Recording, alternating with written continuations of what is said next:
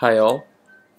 So you're viewing this video about the WooCommerce stock management by the third party APIs.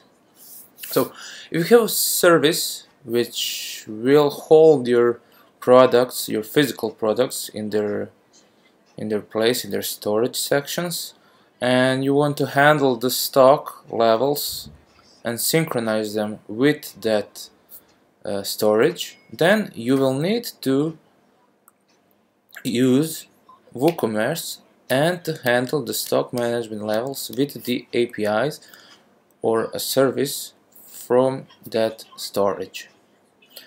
So I have written already a chapter in my book WooCommerce for Developers about the stock management, and in this video tutorials I will show you how you can do that yourself, at least a portion of it, but it should give you a nice guidance to create your own plugin for WooCommerce.